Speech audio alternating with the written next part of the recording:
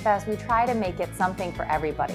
Sure, it's about the Jeeps and it's about like this iconic brand, but it's about the people of Toledo and Northwest Ohio and really what makes us tick.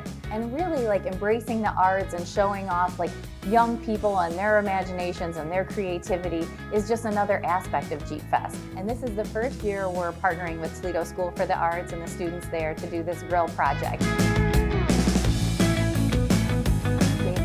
Approached us and said, look, we have this long history with Jeep. You wouldn't believe it, but Toledo School for the Arts, our building used to be a Jeep plant of sorts, and that was a long time ago, but now students are still inspired, you know, by the history of our building, and there's this nice synergy between Jeep and Toledo School for the Arts. We started talking, and it just became really clear to us that a lot of students would have fun with this canvas of, you know, the 7-slot Jeep grill. So the students have done such a great job creating amazing grills and amazing artwork.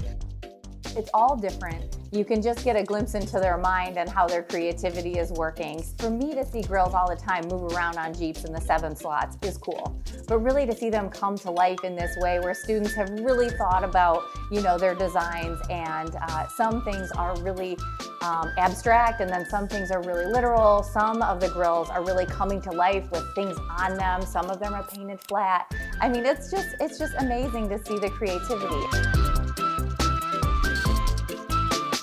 This one behind us, it's called Engine Dwellers. It's inspired by like nature reclaiming the Jeep.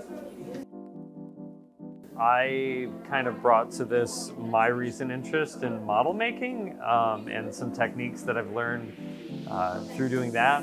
And so a lot of it was working with like foam and tools and scraping and a lot of texture in that. And then Lily took it from there. Well, it was actually kind of funny because for the longest time I had no idea what I was going to do. And so eventually I just made myself like sit down and draw until I had an idea that I liked. I think it had a lot to do with I had just gotten back from a family vacation at Hocking Hills State Park, and it's beautiful there. So I got a lot of the natural inspiration from that.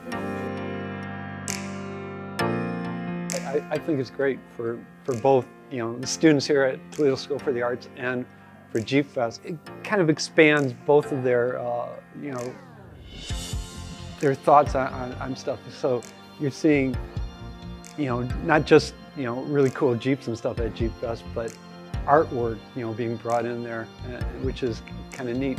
I think people will see this and look at Jeeps a little differently, you know, because of it and stuff. And same with, you know, taking the students here and using something that's been kind of iconic here in Toledo for so long and making it into a work of art. You know, I think it's a really neat thing that they're doing.